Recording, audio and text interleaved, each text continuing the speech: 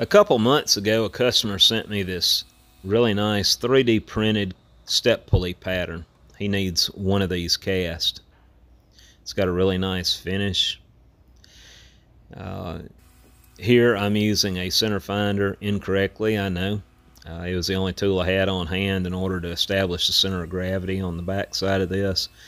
And this will allow me to put my pulling rod in there like a pendulum effect, and when I go to pull it from the sand, it will keep the plane of the sand and the plane of the pattern parallel to each other and not kick sideways. And here I decided I better go ahead and add some graphite just as a precautionary measure. Now if you'll notice, I'm skipping my finest sieving sand on this casting. There's no need for it because this is going to get machined on all surfaces.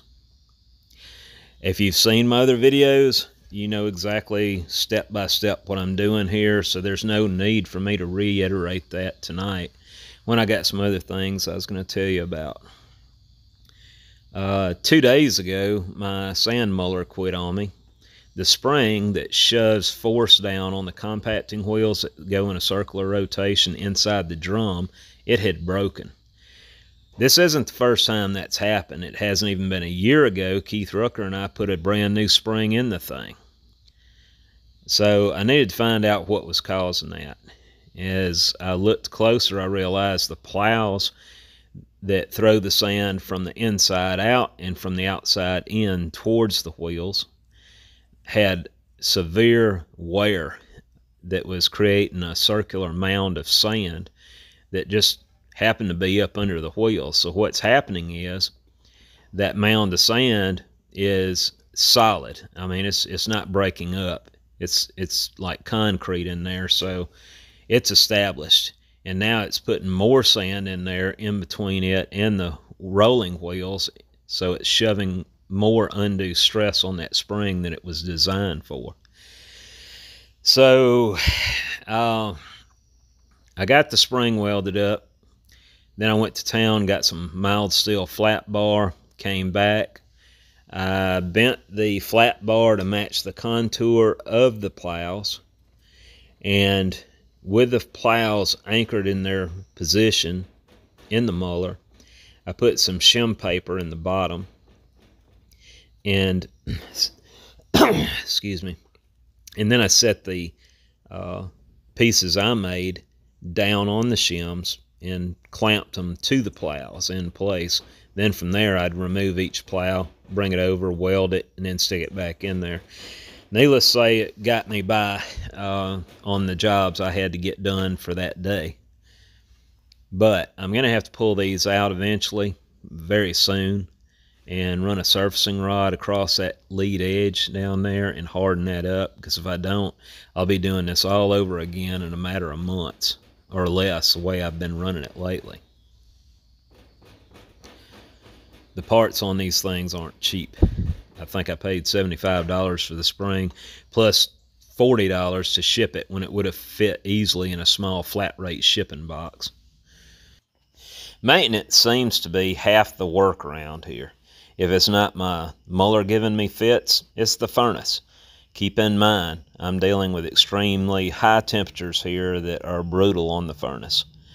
The temperatures are so extreme, it steadily changes or mutates the furnace just about every time I use it. So I'm steadily patching, using a jackhammer to it, changing the air intake, changing the fuel mixture just to keep things running consistently. And it's a little more than one man can do around here. I have some good news though. About a month ago, a company up in North Mississippi called me and asked me if I could come up and visit them. They're looking for a local foundry, or in the state of Mississippi anyway, to supply their castings. These are going to be aluminum, A356. So I went up there, talked to them, and I actually was very impressed. The only thing I do worry about is this is going to be high volume. And no, it's not going to stop me from casting my iron. I'm going to continue to do that down here. But I am going to change the process up a little bit for the non-ferrous end of it. I've been giving die casting a lot of thought for several years, and it looks like I'm going to take the plunge and do that on this job. They're helping me with it. The owner of the company designated as process engineer to work with me and get the dies designed. Of course, you know, they're going to design their pattern, and then they'll invert that design to the dies. So, and then we'll have to study the dies, decide how we want these to eject, etc. So I'm kind of nervous, but at the same time excited about it. I'm, you know, I think I've read all I can read about die casting. No, I've never done it, and I understand until you've done it, you can't say you've done anything. But it's the same way with iron, right? And you can read all you want to about melting iron and pouring quality iron, but until you've actually done it, you can't take credit for any of it. So it's going to be a learning process for me. It's going to be a step that I got to take, though. And Windy Hill Foundry will be able to say they do die casting. Most likely, I won't be allowed to show you these castings for reasons like the non-disclosure agreement. I've had to deal with those before, so you know, I have to respect their privacy. But I will show you the stand that I'm building and the way I'll be using the dies, along with the furnace that I'm building just for this. It's going to be electric. It's going to be driven off a PID controller. It's going to be a little more state-of-the-art than what I've got for melting iron, but it should hold up a lot longer, and it's going to work kind of like a manipulator to where you bring the furnace over on a swinging apparatus to the machine.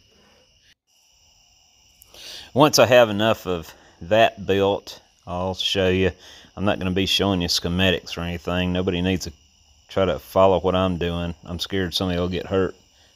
According to Keith, I'm no licensed electrician, so take heed on that. The weather here got pretty bad this weekend. Hurricane Delta hit, but unfortunately our neighbors in Louisiana, they were the ones that caught the slack on that again. But I didn't have any damage other than one shop light blew down out here under the awning. No tree limbs down, no trees down, thank goodness. We didn't have any rain beforehand. We did get some high gusts out of it, but like I said, nothing like Louisiana got. I've been through Katrina, and that was enough. I'll take a tornado any day to a hurricane. A tornado's hit and miss. It either gets you or it doesn't. Hurricane, it gets everybody. And Katrina, when it hit, as far inland as we are from the coast, we still had Category 1 winds up here for 12 hours straight. And that's traumatizing when you're watching your roof and everything else blowing off. So I hope it's a long time, if never, that I go through that again. So it looks like we're about ready to put this mold together and pour some iron.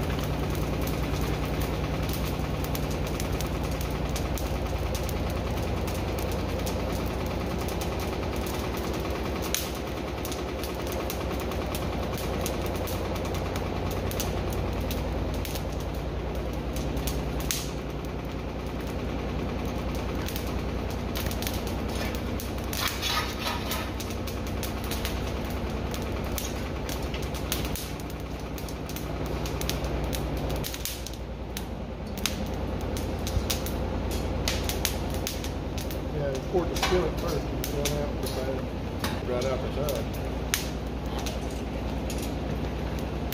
Scoop some dirt on it.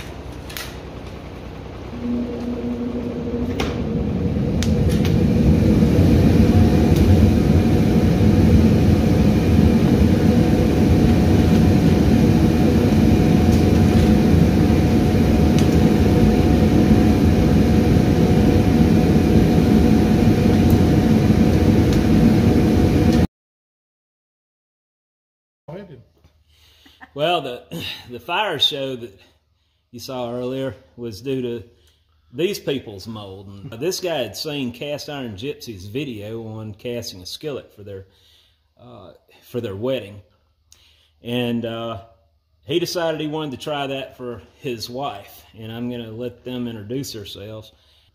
He was trying to find where Windy Hill Foundry was, and he located it. And now, Chad, tell us about this. Well, I saw the Cast Iron Gypsy, and she made the skillet for her wedding, and I wanted to do one for mine and my wife's anniversary because I couldn't think of a good anniversary present. So I'm thinking that I'll incorporate a trip somewhere. So I figure out what I want to make the skillet. So I get on Google search and I say, well, I've seen Windy Hill Foundry. Where's it at? Well, we live in Morton, Mississippi. I was expecting to go to Pennsylvania, Indiana, somewhere out of state. Windy Hill Foundry is 3.5 miles from our house. So here we are. I'm Chad. What's Strother. the odds of that? Yeah. I'm Chad Strother, and this is my wife, Stephanie. Hey. And we've been over at Windy Hill Foundry, and we've created a lasting memory. This is well, we'll go ahead and tell the truth here. This is a second attempt. And I had some cold shut right here, so we're going to have to do this again. And I've explained, don't get disappointed and down about it. That's just part of foundry work. Sometimes it takes multiple times before you can get the casting right. But we're going to get it right on the third time, and this one we'll turn it into a doorstop, from what I understand, and we got enough here, at least with the lettering in the face of the skillet, to utilize it for something. And my casting skills are getting better. Yeah, you're learning a lot. But anyway, I just wanted to share my neighbors behind the scene here. Say hello to my new neighbors.